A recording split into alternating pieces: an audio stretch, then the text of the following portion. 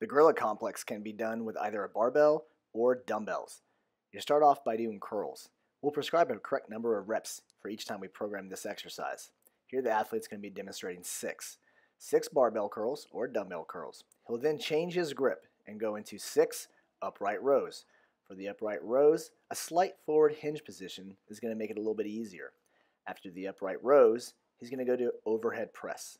The overhead press is very similar to a military press. He's going to drive the barbell up and overhead and push his head through his arms.